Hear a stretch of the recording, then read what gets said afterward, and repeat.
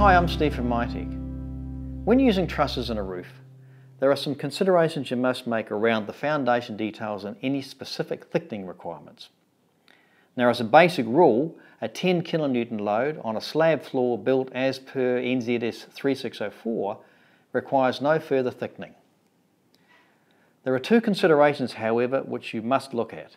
One is the magnitude of the load above 10 kN, and secondly, the sort of foundation detail you're going to apply to that particular load. At MyTech, we've made it very easy for the fabricator to quickly decide what the magnitude of that load is.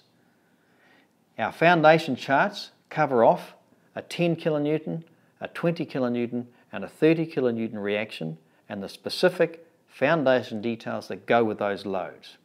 So, let's have a look at the process. As we said before, a 10 kN load on a 3604 floor requires no further thickening.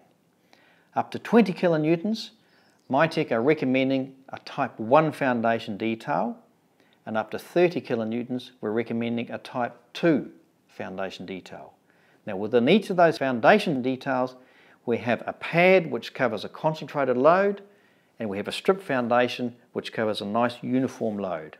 So the decision to make about that is depending on the sort of structure you've got.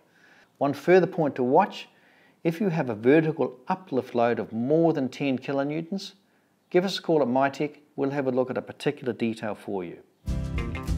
All those details are clearly shown